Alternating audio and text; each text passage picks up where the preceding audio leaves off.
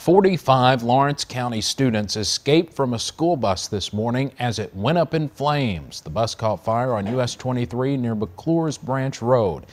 WYMT's Alex Kasper-Peak has more from the scene. Students from Lawrence County are happy to be alive after their school bus caught fire early Friday morning. A student on the bus says it all started with a loud pop. We hear it and we wake up and start smelling smoke. Next thing you know, we start seeing flames come out.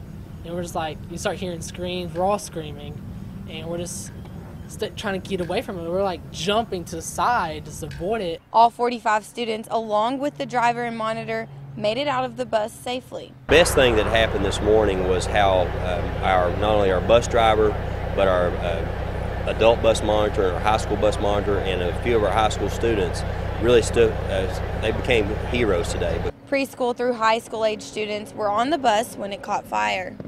Now officials tell me they do not know what caused the fire, but they do know that it started in the back of the bus.